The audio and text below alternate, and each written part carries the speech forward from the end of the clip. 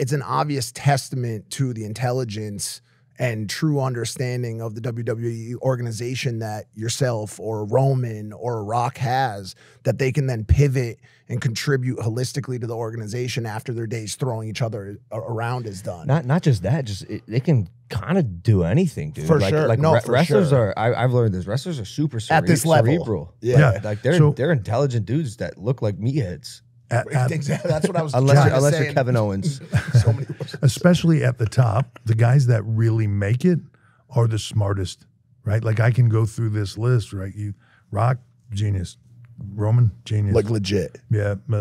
Cody, I mean, genius, right? Seth, genius. What about Dave Batista? Yeah, Dave's really, you look at what Dave's doing, and super intelligent, and also just the guts to say, like, I'm going to walk away from this. I'm making millions of dollars that I'm going to walk away from this, and I'm going to try to get in Hollywood because that's something I really would like to do and is a future for me. But to have the guts to do that to a point where you kind of lose everything. Like you spend all your money trying to do this next thing. You're living on someone's couch, right? You're getting told no. Every single door you knock on, they tell you no, and then bang.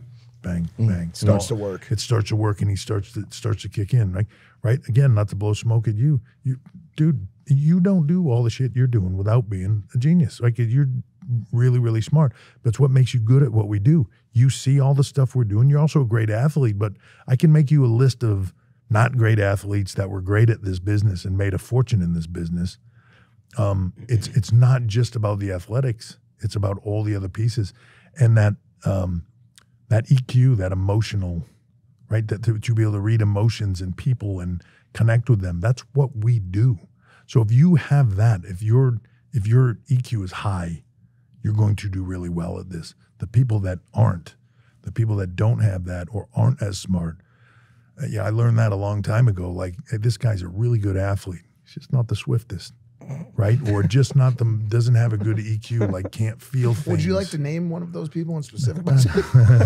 No, not particularly at this moment. Yeah, I got a list in my head. I don't want to say them out loud. Yeah. Hey guys, if you like that clip, hit the subscribe button. And if you want to see more zany clips, click the video right here.